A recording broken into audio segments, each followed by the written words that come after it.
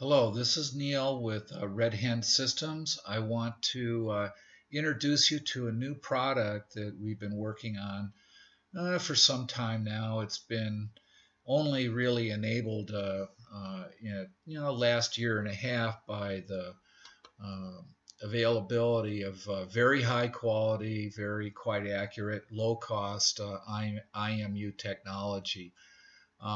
The IMU technology allows us then to add what we call dolly into the normal geotagged photography out there, which allows us to know what the field of view is actually looking at. And there, I have a demonstration of the working video here that follows this. I want to talk to you a bit about all the parts here. So anyway, this is the Red Hand Hummingbird. It is attaches onto the Nikon camera through a hot shoe. When we're in still photography mode, it uses the hot shoe to mark the GPS positional time in the track logs. So it's really quite accurate on the time hack to match photography against GPS.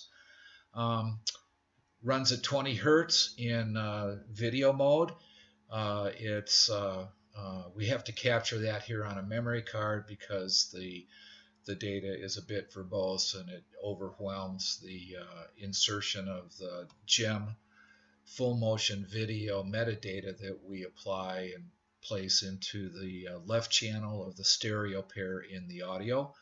If it's in the stills or the standard frame, photography frame in an EXIF form, we use several tricks of the trade called compound numbers to be able to insert the azimuth, pitch, and roll into the photography. So that's the initial state of the product. It's been available for about 6 weeks now, and we're reaching out trying to show this off a bit so folks can see this.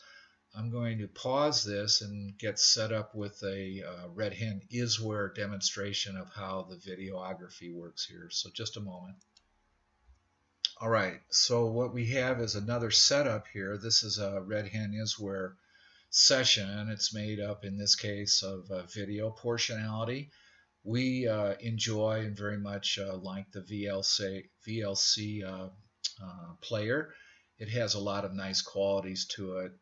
I won't go into all those sorts of things in this demo, but really like it. So anyway, that's what you got here. This is the THISR interface. Has a couple features that, again, are not in this demo because I'm trying to demonstrate what goes on down here. So this particular video has been loaded, and this is its position of information in the track. The track in this particular case is essentially just myself standing on a point and rotating clockwise to provide a short video. And what we will try to illustrate here is not only do we have the positional record of the video here on the street, but the orientational SPOI of sensor point of interest or sensor perimeter of interest. So I'm going to kick this off. Get a start on this.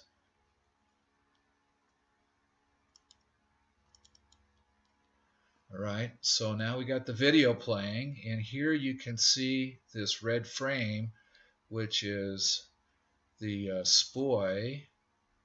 And I'm going to zoom in here a bit so you can kind of see what we're doing here.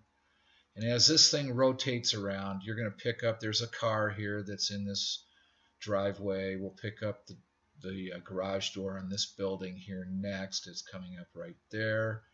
And then as we rotate back around on this side, we pick up a car that's in this driveway and finally end up looking on the edge of the building. So that's a quick illustration of the process of Red Hand Hummingbird.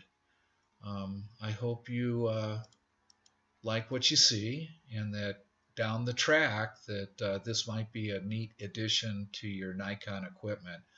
We intend to also fit this onto Sony cameras, both their DLSRs as well as a number of their video cameras. Not a very complicated integration. It's just mostly using their particular smart shoe that they call. So that's a bit more effort in terms of the mounting into the Hummingbird hardware. But as you can see, it works pretty good. The field of view is there. So, hey, thank you so much for taking interest.